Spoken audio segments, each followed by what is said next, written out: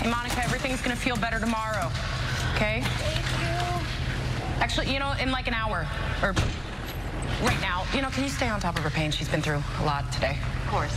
We've got her.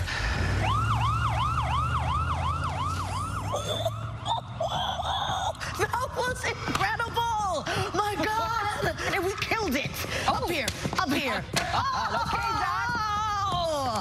Oh, I forgot the rush of having your hands in it.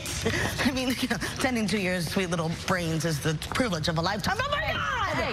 Oh, the adrenaline, the thrill, the rush of being in... But Carina, oh my God, are you... Am I being an idiot? Am I ignoring my gut and gonna end up with an antler in it too? I mean, metaphorically. Am I the car? Am I Monica? Am I the deer? Am I the antler?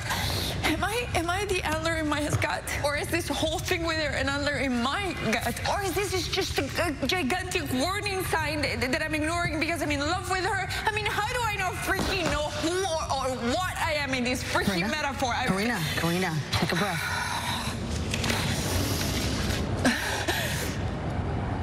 Am I just signing up for more pain?